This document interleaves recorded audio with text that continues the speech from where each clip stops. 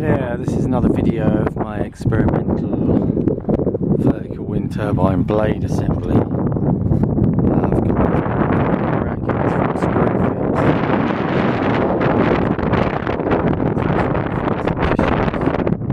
fascia boards I had left over. It's got a bearing top and it's got this weight as a flywheel at the bottom, and it just sits inside the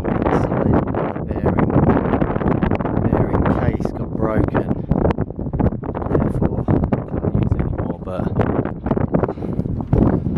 the wind's picking up a bit now, so I'll put this bit of wood there as like a very basic wind deflector to try and get more speed through there.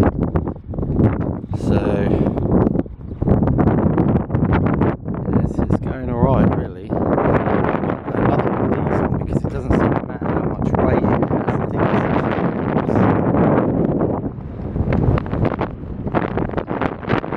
don't know how many RPMs it's doing, about 80 or 90.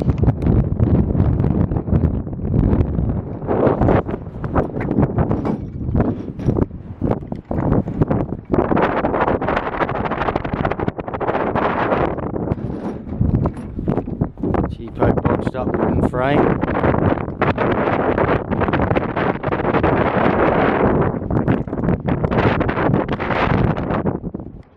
Does the job.